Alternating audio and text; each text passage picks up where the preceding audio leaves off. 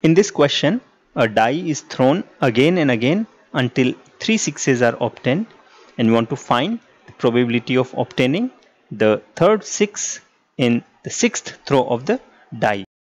This is also a binomial probability question, but there is a twist. So we are throwing a die again and again, but in this case we want to get 3 sixes with third 6 in the 6th throw of the die. So the outcome for 6th throw is 6. So we need to get 2 sixes in 5 trials, or rather exactly 2 sixes in these 5 trials, so that we get 3 sixes in 6 trials with third 6 in 6th throw of the die. Now let's define S as event of getting 6 in a throw of die, and then S bar will be the event that we get some number other than 6 in the trial. So probability of getting 6 will be 1 by 6, because there are total 6 possible outcomes for throw of a die.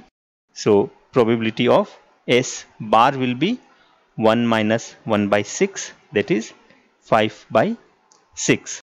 Now we want to get exactly 2 sixes in 5 trials. So probability exactly 2 sixes in 5 trials will be N.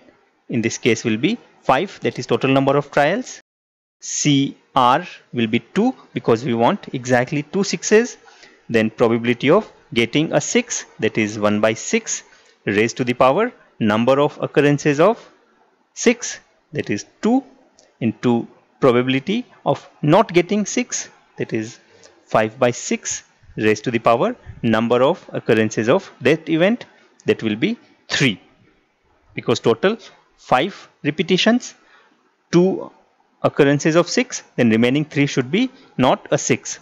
So this I can simplify as 5C2, I can write as 5 into 4 divided by 1 into 2 into 1 by 6 square will be 36, into 5 cube will be 125 divided by 6 cube will be 216.